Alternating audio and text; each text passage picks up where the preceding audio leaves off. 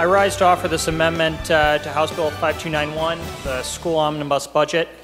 This is all about higher education. And we all know, doesn't matter which political party or affiliation you are, that equal access to higher education in Michigan's 21st century economy can mean the difference between a life of struggle or a life of success. We also know that in today's modern world, higher education doesn't just mean a four-year university degree.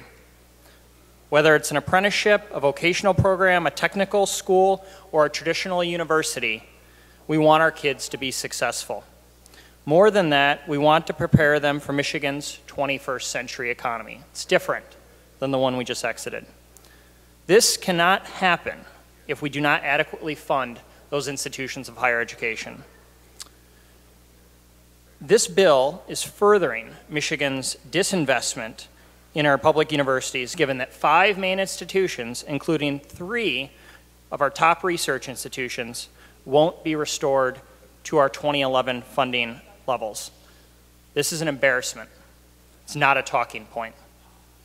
The additional $12.3 million that this amendment would include would translate not only into lowered tuition rates, but to better funded and more diverse programming. Restored funding to the executive recommendation, that's what we're talking about here, will help ensure that these programs are not only available, they're affordable.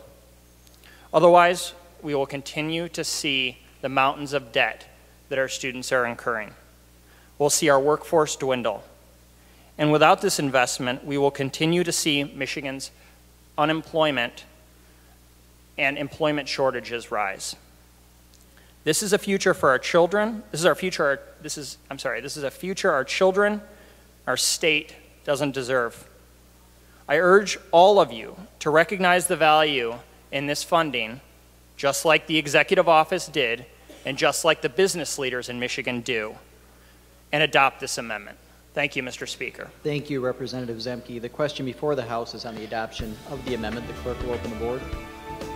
The amendment is not adopted.